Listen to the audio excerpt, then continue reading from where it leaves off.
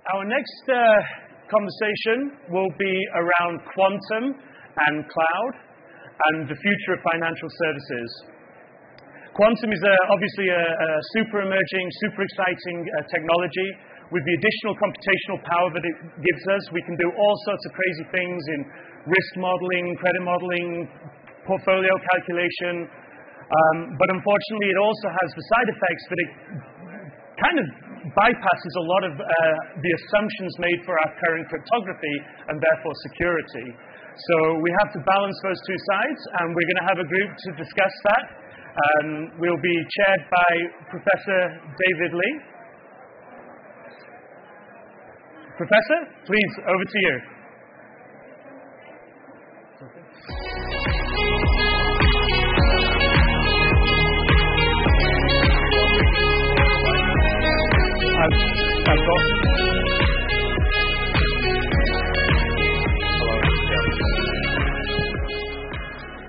So good afternoon, ladies and gentlemen.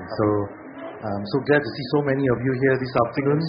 And this session is about quantum computing. And I think a lot of discussion has been on generative AI. And we know that it's going to change the way we do things, especially in financial services. But there's another very interesting development in the computing space, which is quantum computer. And we think too, this is going to revolutionize the financial sector, and it's going to offer us many capabilities that could enhance data security, especially in the area of cryptography, and improve customer experience and streamline operations. But with all these possible updates that we're going to talk about today, will come regulatory implications and risks. So in this session, we are very blessed to have very good experts here and professionals in their own field. Let me introduce them. We have Mr. Kenneth Siow, the Regional Director for Southeast Asia for Tencent Cloud, who's sitting right next to me. We have Dr. Ritika, who's the Chief Innovation Officer and Executive Director of Nucleus Software Exports Limited. And of course, we have Dr. Pistoia, who is Ph.D. and a Managing Director and Head of Global Technology Applied Research of JP Morgan. Right. This is going to be a very, very interesting session because not many people know what quantum computing is about. So I'm going to start with a very basic to ask our physicist, Ritika. Perhaps you can explain to us what is a qubit and what's the difference between a classical computer that most of us are using, and a quantum computing. Thank you, David. First of all, I'd like to say that I am not a quantum computing expert, but I'm a physicist who has worked on quantum technologies in the past. So a quantum bit, which is called a qubit, is a sort of a state.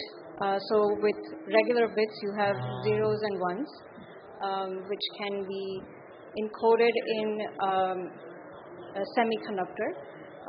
For a qubit, you can encode an up state or a down state or 0-1 in a quantum manner. So that is typically the spin of an atom or spin of that particular device. And it can be controlled through either magnetic fields or electric fields or microwave pulses. It's a very unique kind of transistor that's getting built up at Google and IBM and of course other places. So you can still imagine zeros and ones, but the way it is controlled and the way it manifests is quite different. I'm not sure if I did a good job. Yeah, I think you explained quite clearly to those of us who understand a little bit about quantum computing, but I think to the general public it's going to be something really esoteric. So maybe I'll just try to say something about it, is that it's like when you use a classical computer, you're just using a computer to do certain tasks, which only can have two possibilities, 0 and 1. But in the quantum computing, possibly you can have a lot of different scenarios altogether with probabilities turning up, and as a combination of all this, that sometimes, I don't know how many of you watched the movie by Michelle Yeoh, that anytime, anywhere, all at once. And that's the multiverse, which means that when we are in limbo, we are dreaming, there's all the possibilities, but the minute we wake up, it's the real us in this physical world. So in a quantum computer, one way in the movie language or in our comics language is that we are in a multiverse. There are many of us that can exist in this possibility of us existing in this universe, but when we wake up and not in limbo state, it is a real you that is feeling what's happening, the pain that you feel and so on. So I suppose that's one way to look at it. But more importantly, today we are talking about users and applications in finance. So perhaps I ask Marco, what is the potential of quantum computing? Why should we be interested in quantum computing? Sure. So I would like to say that quantum computers, as David explained, you want to put it closer to your... Yes. Quantum computers have very strong computational power. For every new qubit that you add to a quantum computer, the computational power of the quantum computer doubles. So if you take a computer with, say, 50 qubits, the computational power of that quantum computer is 2 to the power of 50, which is a huge number. So it's sort of different from a computer with 50 bits. So just to give you an idea of the computational power of a quantum computer, if you don't mind, I'll go into something that is not related to finance for a moment.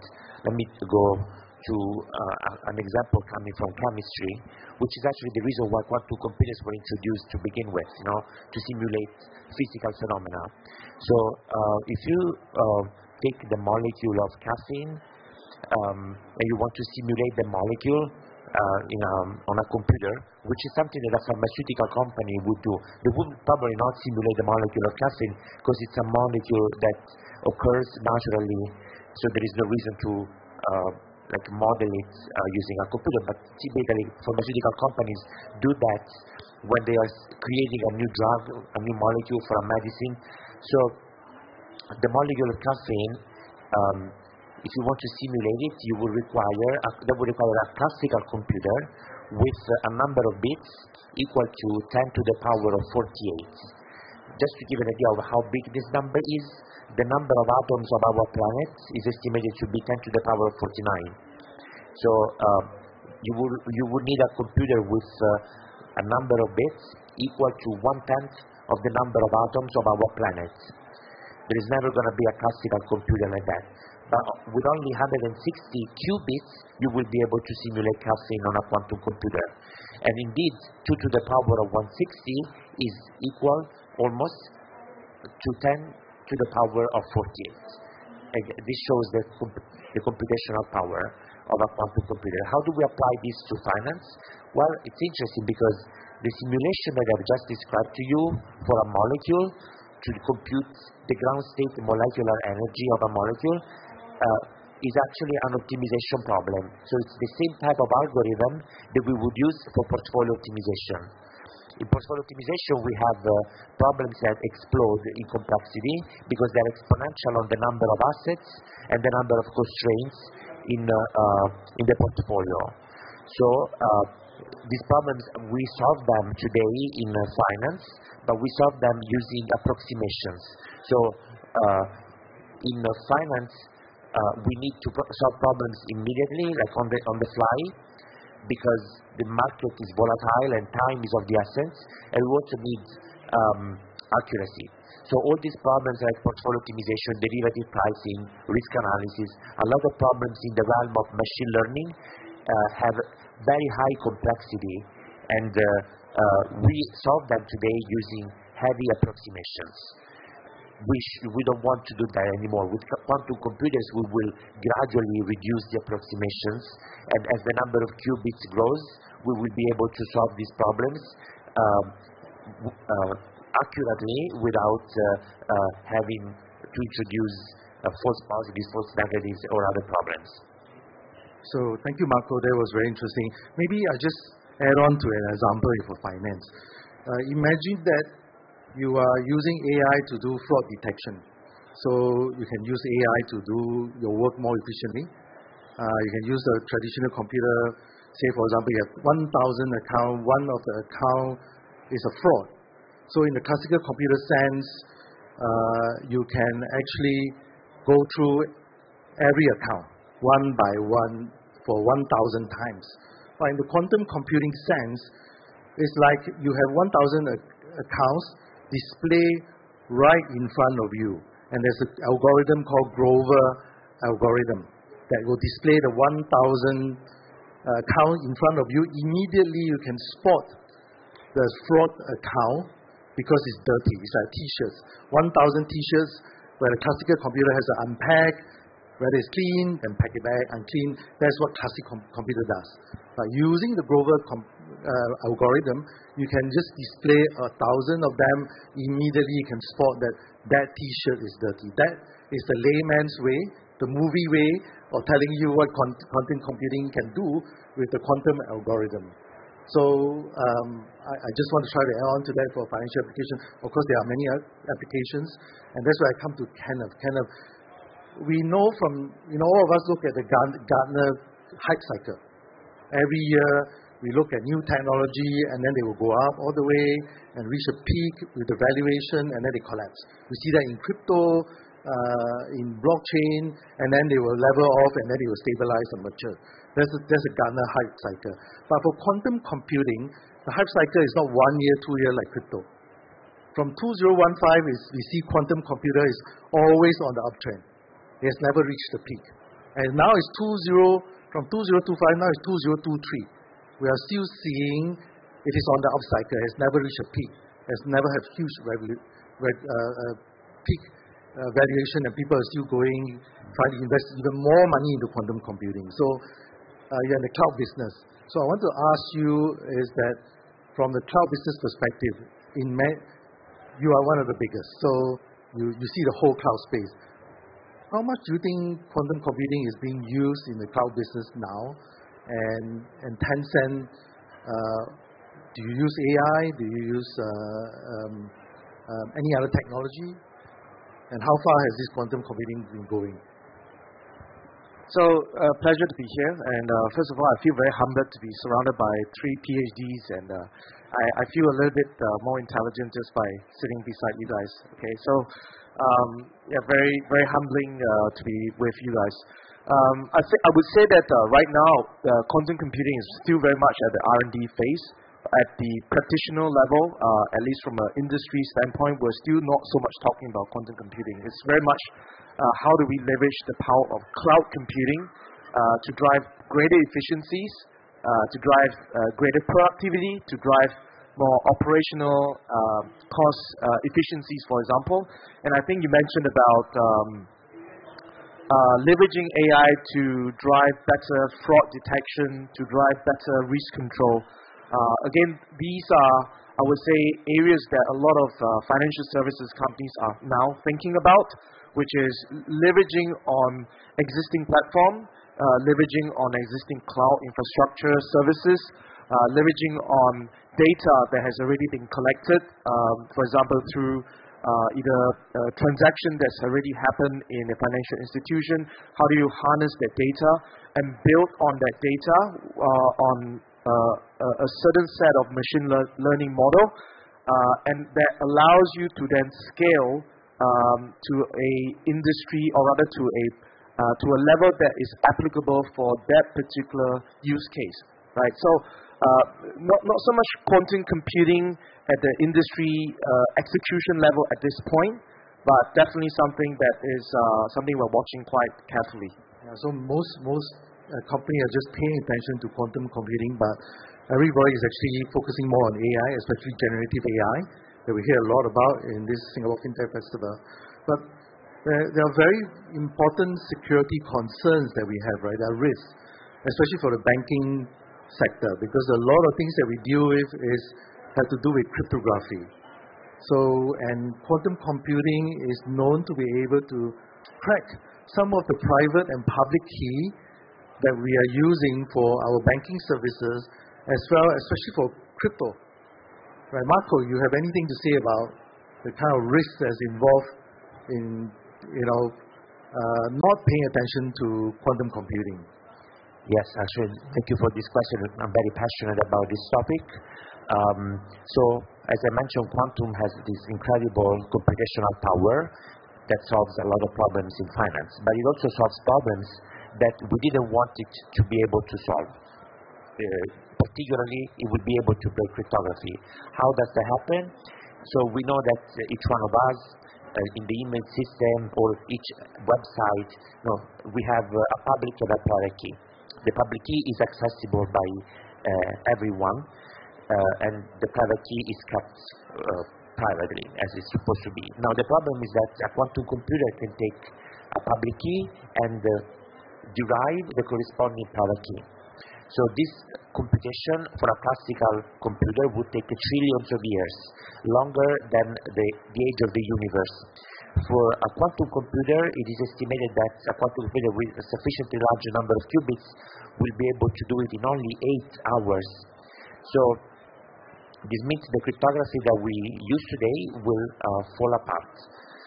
Now, when will that happen? We'll still have a few more years.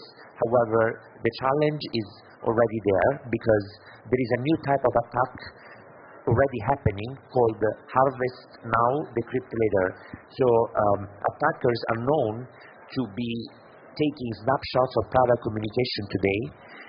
They save this data in their computers, in their servers, and then one day they will be able to decrypt the data when the quantum computers will be powerful enough. So in a few years, the data that we exchange today will still be sensitive.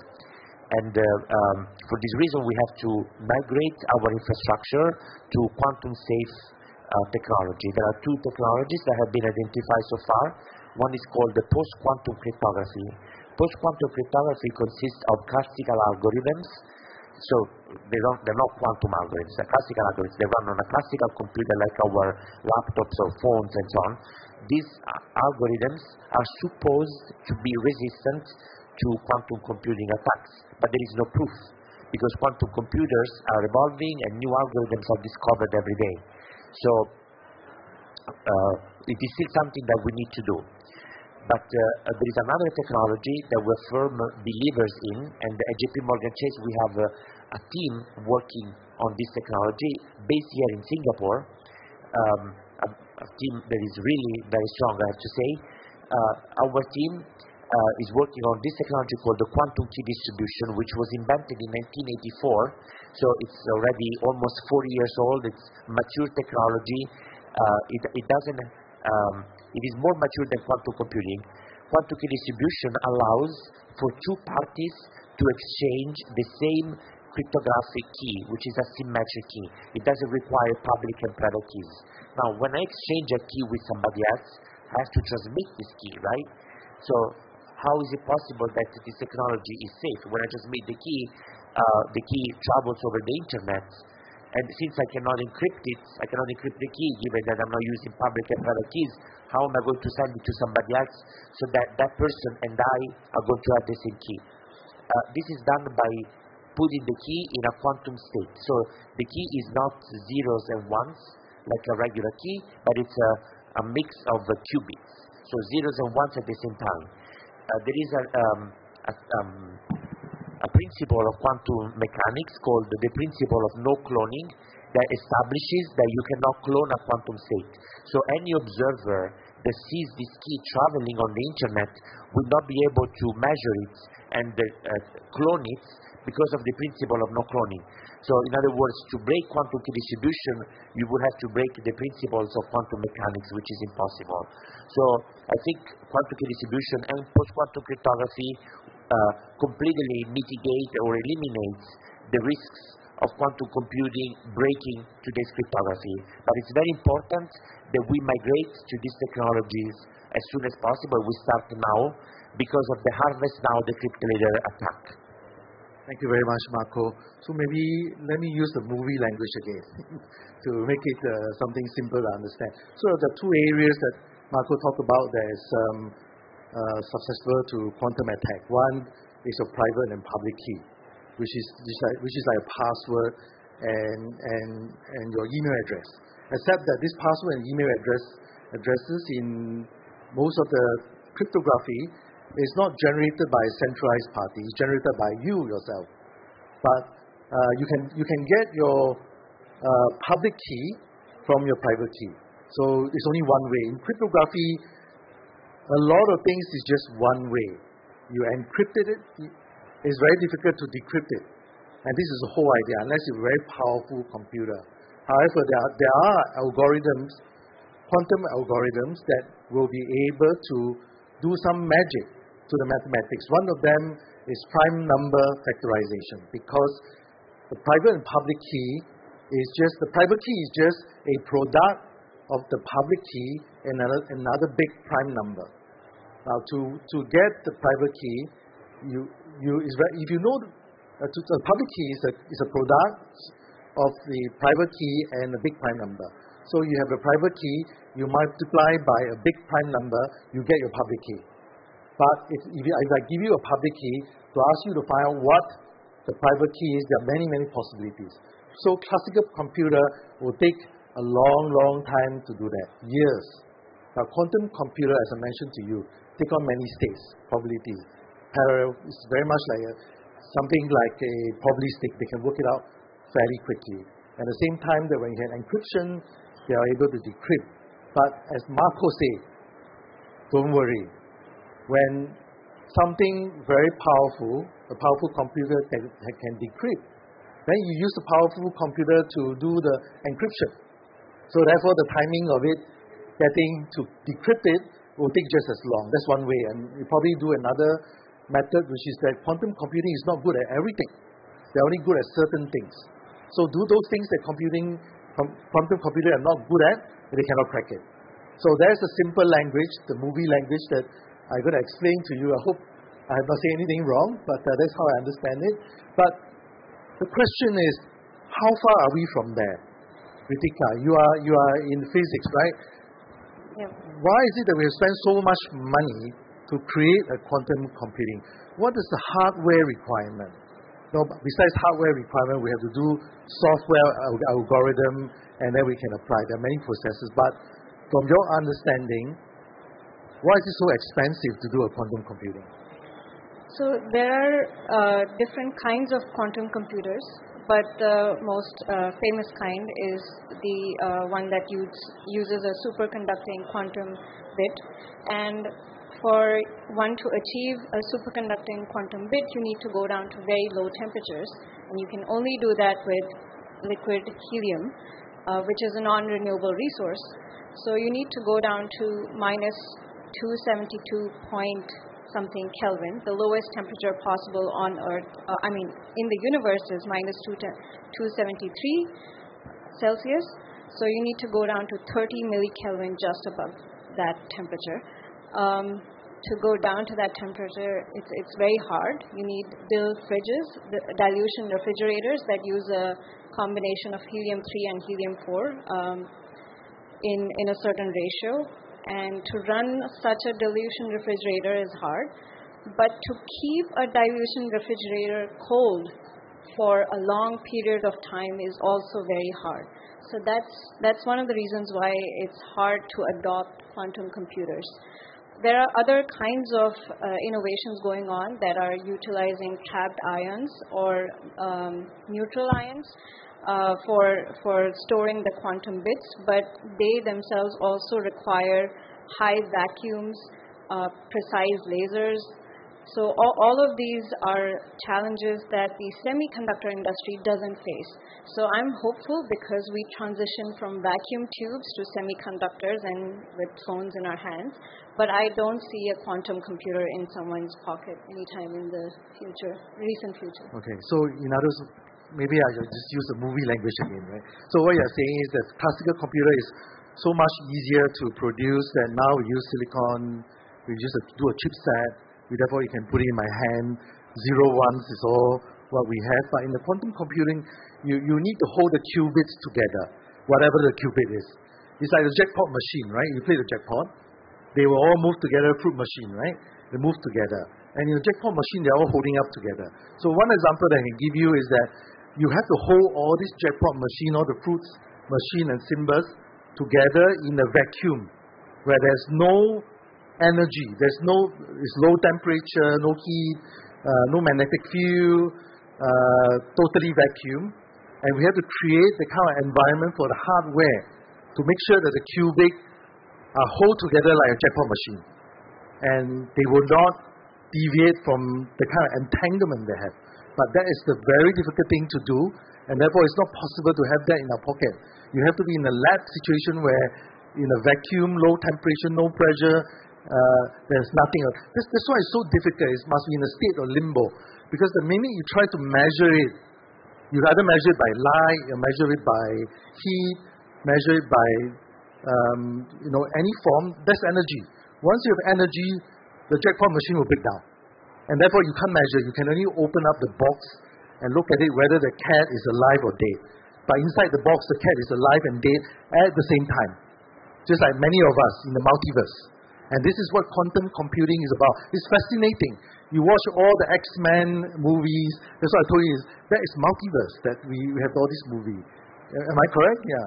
So, but let's come back to more reality, right? That seems to be so fast away that I'm sure there are some people who are doing quantum computing at IBM, Google, and so on.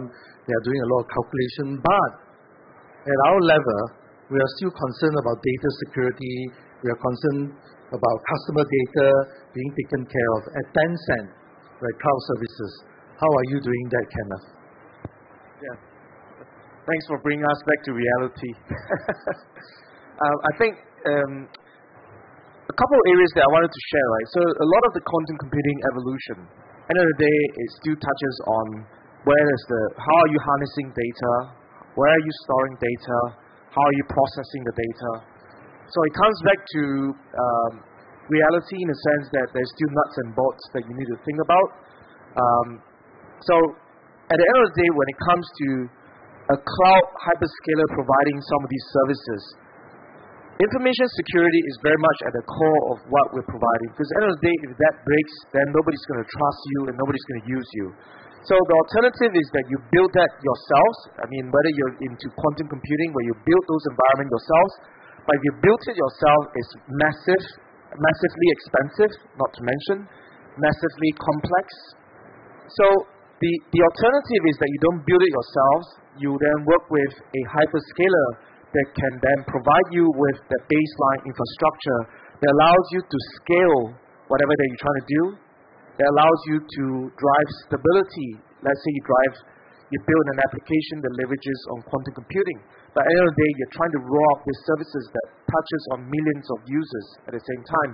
So scalability, stability, and not to mention security is ultimately the fundamental premise of what any hyperscaler cloud providers need to think about. So back to your question, right?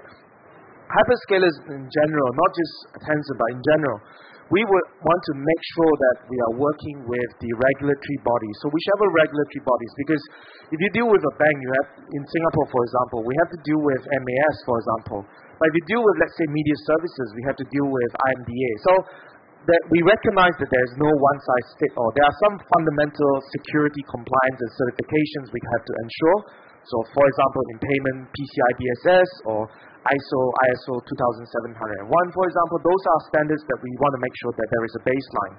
But then when it comes to specific workload, when it comes to specific use cases, then we will have to take that workload, work with our customer, go to the regulatory bodies and ensure that we're helping our customers to be compliant with what the regulators want. And at the end of the day, this is a constantly ever-evolving landscape. Is to ensure that we are in step with what the regulatory bodies want. So, for example, in MAS, there's MTCS Tier 3 standard that is the highest standard when it comes to, one of the highest standard when it comes to data privacy and control. So, we want to make sure that that is something that is in step. And again, if we take that conversation to Malaysia, to Philippines, to Thailand, it's a different conversation with the regulatory bodies, and again, we want to make sure that we are in step with these regulatory compliance bodies.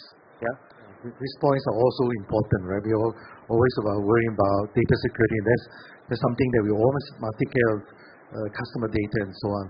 So I was just thinking about a scenario, just thinking aloud, right? This is a very interesting topic.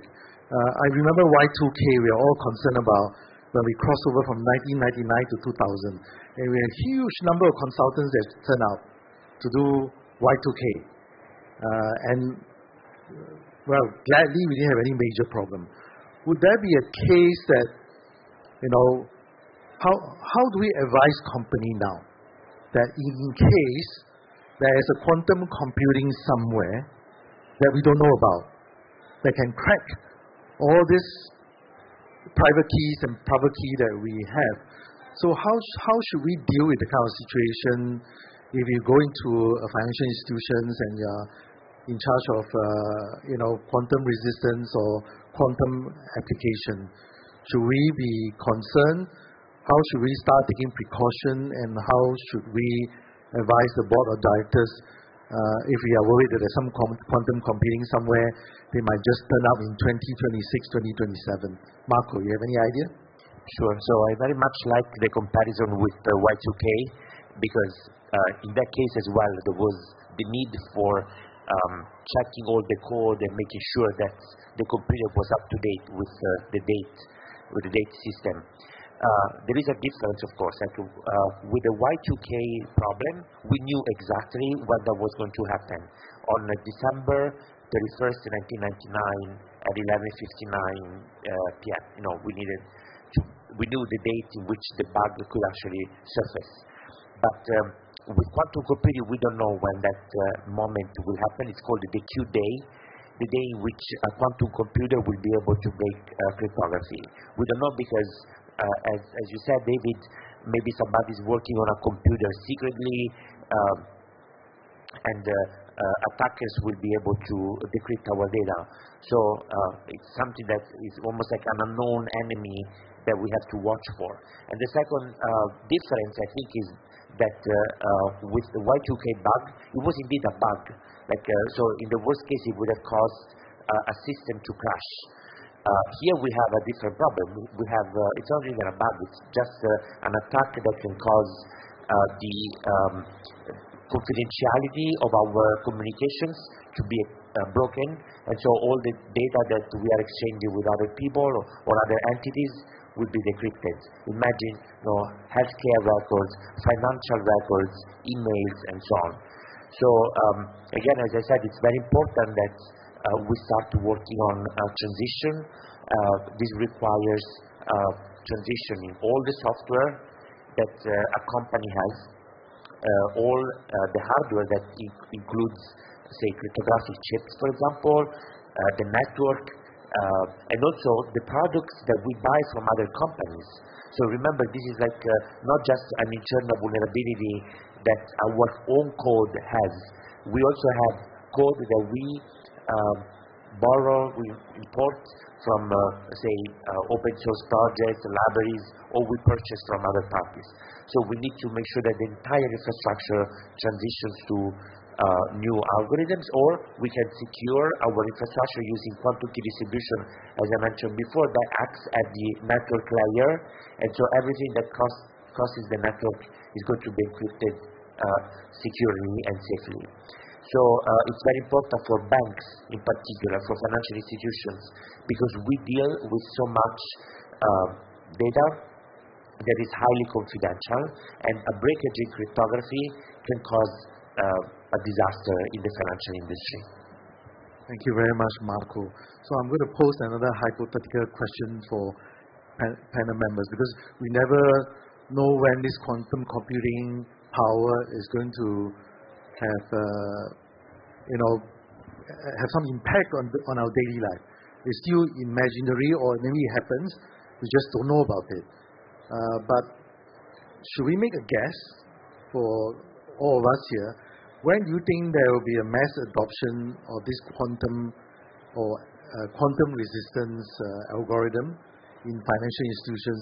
Obviously, we all don't have an answer, but would you like to make a guess of when this mass adoption in financial institutions will come about?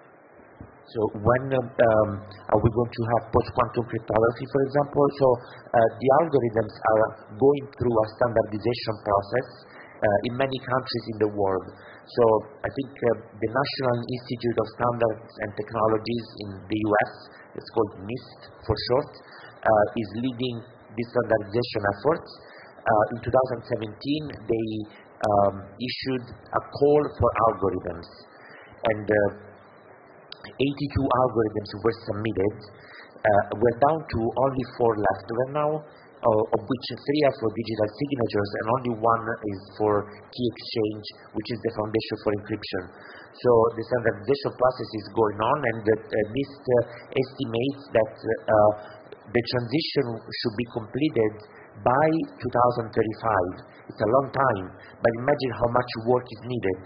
Hopefully, we will not have a breakage of cryptography before then.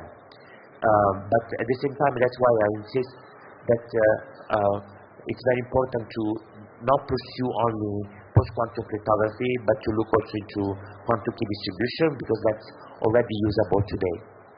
Marco, one more question for you. You know, when we have all these quantum resistance algorithm or distribution keys and so on, does it mean there must be a cost, right? Does it mean that we have to have, instead of SHA-256, we have something that 512, it requires more bit, requires more storage space, it slows down the computing, that defeats the original purpose of having quantum computer that will be more efficient? Does that mean that? What's the cost? So there will be a cost, first of all, a financial cost, right? Because we need to transition all this code. The code has to become quantum resistant. So all the cryptographic calls in a program have to be replaced with new cryptographic calls. Unfortunately, doubling the length of a key, which is what we have done all these years. So as the power of classical computers grew, we took a cryptographic key and we decided that it needed to be double in size, right? Unfortunately, this doubling works very well for classical computers, but it's completely ineffective for quantum computers. Because a quantum computer, as I said, for every new qubit, its computational power doubles. So doubling the length of the key is completely ineffective. So the new algorithms, however, they don't require this doubling process. They're just new algorithms. However, I have to agree with you, David. These algorithms are actually quite expensive in terms of computation.